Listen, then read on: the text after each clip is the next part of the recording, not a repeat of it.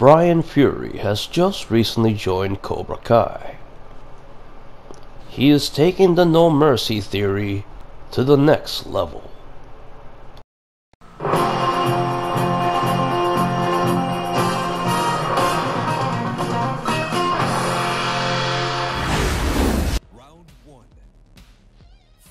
This video was requested by Chad D. Herrera, the kind man that gave me that generous box of goodies today. Chad asked me to put together a video that demonstrates different styles of punching. I saw this as an interesting opportunity to beat a bunch of people with using just punch buttons. Brian is Chad's favorite character, so I just had to pick him, you know. And Brian's punches are just so damn fun to land.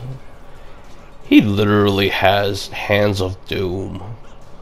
He has a combo called Hands of Doom, and unfortunately I could not land it.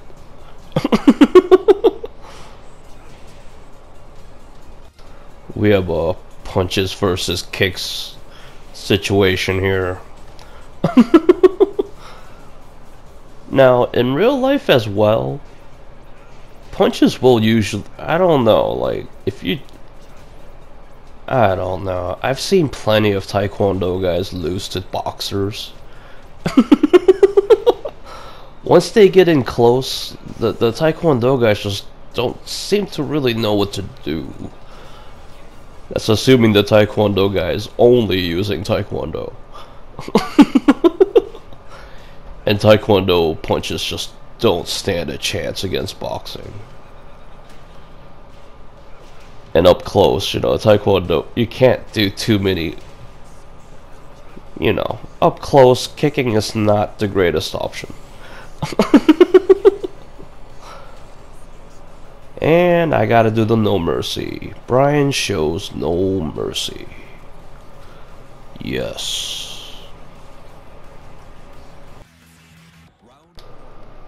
The next character I chose was Miguel,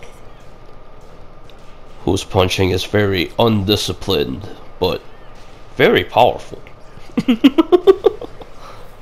Like, Miguel really goes for it when he punches.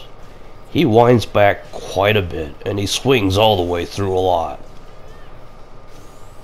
And sometimes he puts his hands together for a hammer-like strike.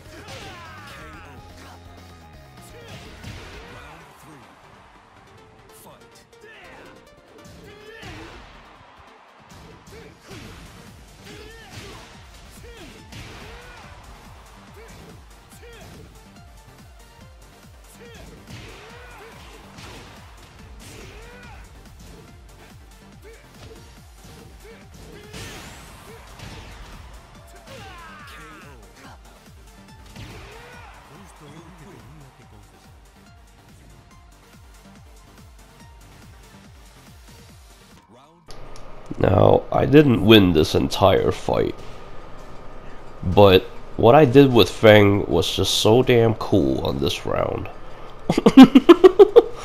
I did actually win an entire match with Feng with just punches, but it just wasn't as cool as this round. Like, this round was so damn cool.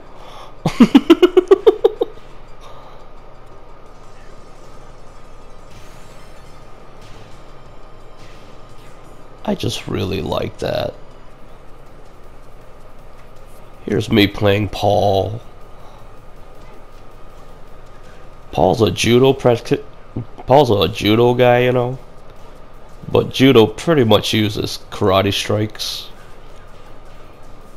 And Paul's demonstrating some powerful karate style punches.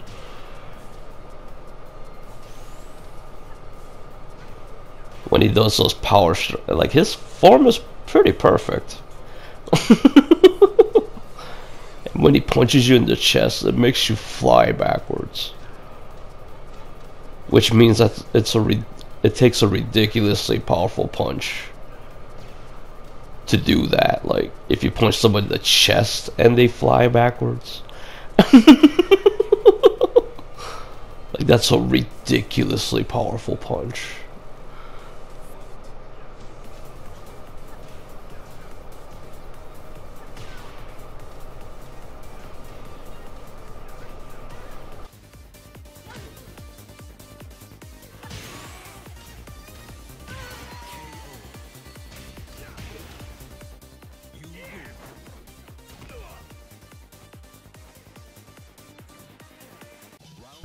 Now this one's pretty much the least special.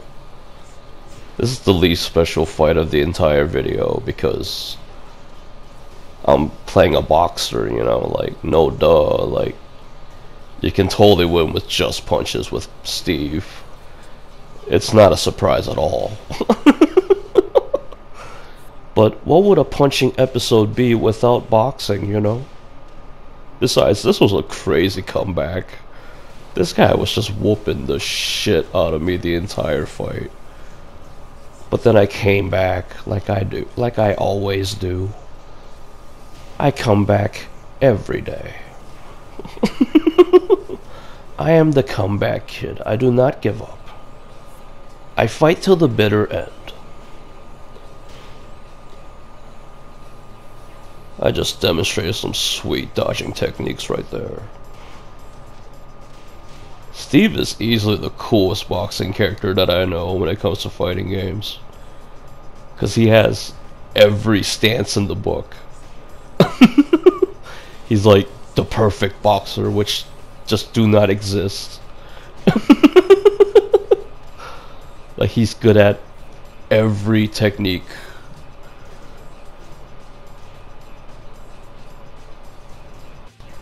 But this was a fun little challenge for me. It was pretty fun to just use punch buttons. It kind of forced me to get creative out there. And next time I play with kicks again, I'm gonna be a much better player. Since I had so much fun doing this challenge, and there's plenty of characters that I have not chosen yet. But I'm most likely gonna do this challenge again with other characters that I haven't picked yet.